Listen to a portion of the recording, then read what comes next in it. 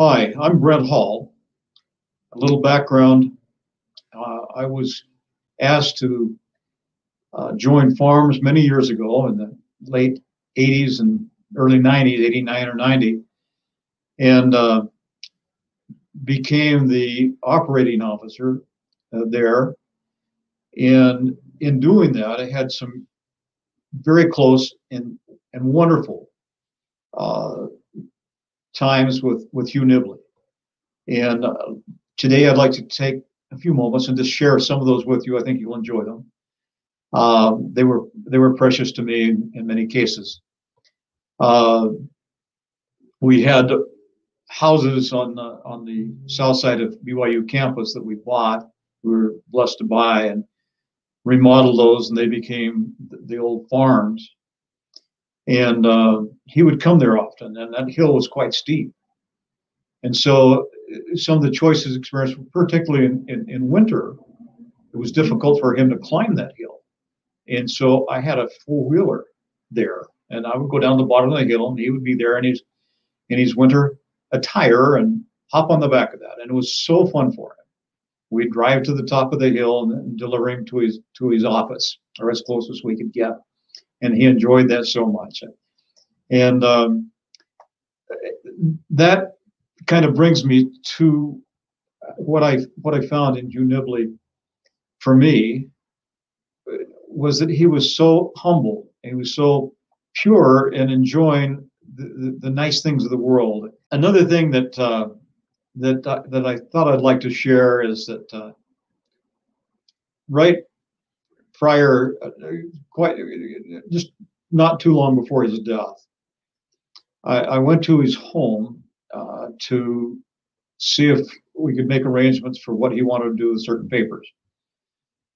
And he was in bed, not doing well. And I hesitated to even go in the first place. When I went there, I asked for his forgiveness, but I said, we would like to know what you'd like to do with these. And he would have nothing about it. He said, here, don't worry about that. I want to tell you about this.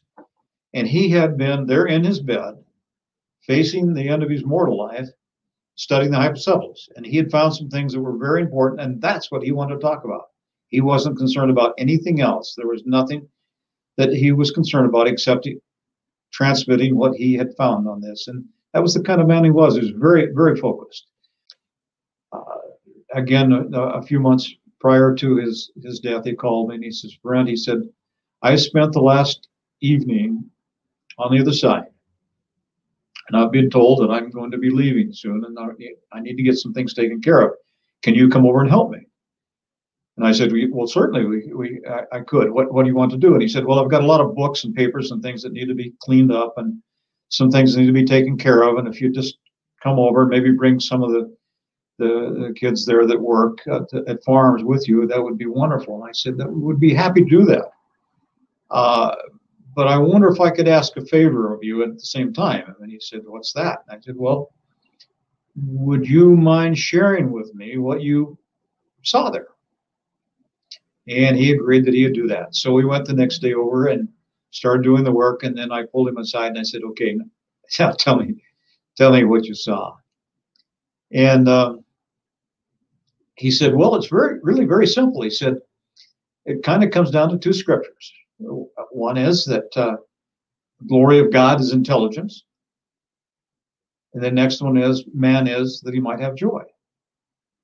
He said, when I was there, I knew everything. Now, if any of you remember him, when he talked, he would raise his hands up and shake it. And he'd say, I knew everything. And he says, because of that, I was really happy. And I think that was a message that he would like to give all of us.